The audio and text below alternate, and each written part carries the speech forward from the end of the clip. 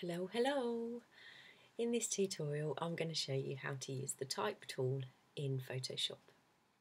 Now I've already selected an image, it's from Mrs. Cog, and I've double clicked that layer to unlock it so I can now work on it. So we're going to go across to our toolbar.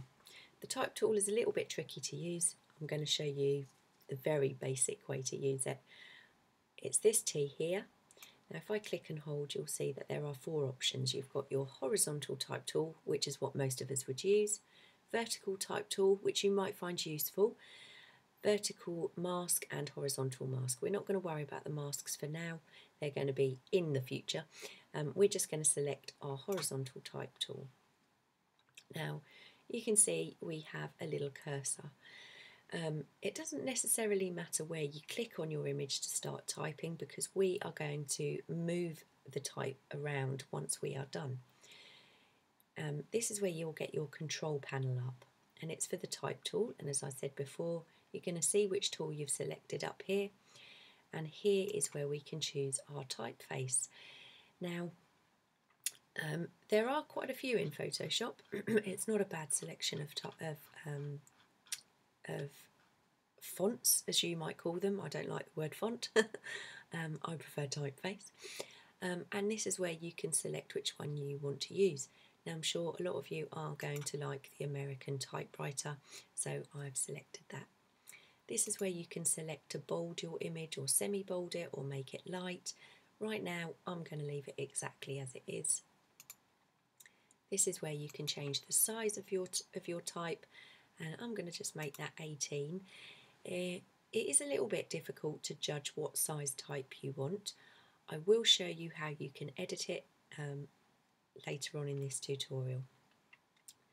So we're not going to worry about the sharp. This is where you can align it. We're not going to worry about that either, because we're going to be moving our image around and we're only going to have one line. If you had two lines, you might want your center text, so you could have your lines centered. And this is where you can choose the colour. So we're going to double click that little box there. You can see at the moment the current colour is pink. It's saying the new is pink as well, because I haven't amended that. So what you can do is you can use this slider here to go through your colour range. You can also click anywhere on that bar. That's another way of changing it. Okay, so I'm going to go for something, I think we're going to go for something blue. Quite like this grey blue. That's a bit too dark. That one's better. So you can now see the current colour was pink, the new colour is blue. I can either cancel that and it will remain pink, or I can hit OK to change that colour selection. So what we're going to do is just click anywhere on the image, and I am going to just type the word fairies. Oh. Okay, so we've got the word fairies. Now what I'm going to do is I want to move it. I'm going to select my move tool and I'm going to move it around my image. Now as you can see, as I get towards the centre, I get the vertical pink line to show me that I'm in the centre.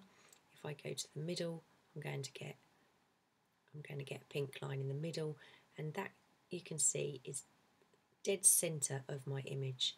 I want this at the bottom, but I want it in the middle, so I'm using that pink line that will appear as a guide. And I'm going to let go because that's where I want my text. Okay, so the first thing we're going to do is, we're not happy with the size. We're going to change the size of that. So what I'm going to do is I'm going to go back to my type tool. That's the first thing you need to do, go back to your type tool. But what you also need to do is make sure you are on the correct layer. So the fairies layer, the layer that we've already typed, is the layer I want highlighted. If it's not highlighted, click on that layer and it will highlight it for you. Now, I'm going to hover in my word fairies and I'm going to click at the end. Now I've got my cursor on the correct layer. I'm going to click and I'm just going to drag that across. So I've now highlighted it.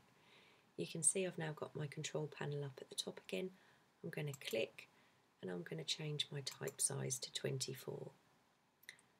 I'm going to select my move tool, and I'm just going to move that just to make sure it's still in the middle. Now I've changed my size.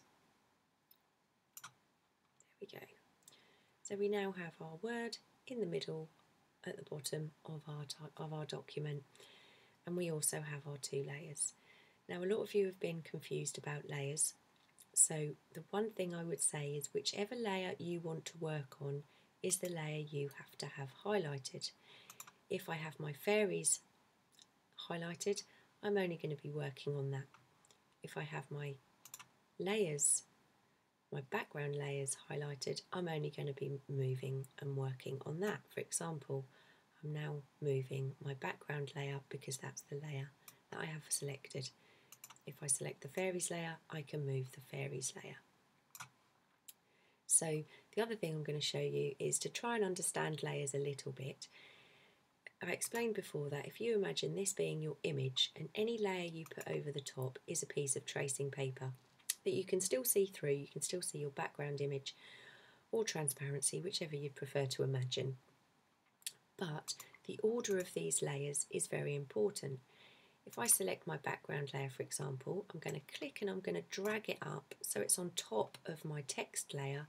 You're going to see my text is going to disappear because my text is underneath my main image. So that will give you a little idea of how layers work. They are literally one on top of the other, and the background layer is usually your most vivid, your most the most saturated image. That's the one you're going to see. The other layers just sit on top of your background. I really hope that makes sense. What else did I say? So we have used the type tool, we've changed the colour, we've changed the size, we've edited the size, and we've moved our type around. So that is the basics of using the type tool. I hope you found this tutorial useful. Again, if you have any questions about this tutorial, please leave them in the comments. If you have any other questions, please email me. If it is a complicated thing that you're asking me, it will be in a tutorial. I'm not going to try and answer you via email. So thanks again for watching. I hope you're finding the series useful, and don't forget to go ahead and save your image. I will see you soon. Bye.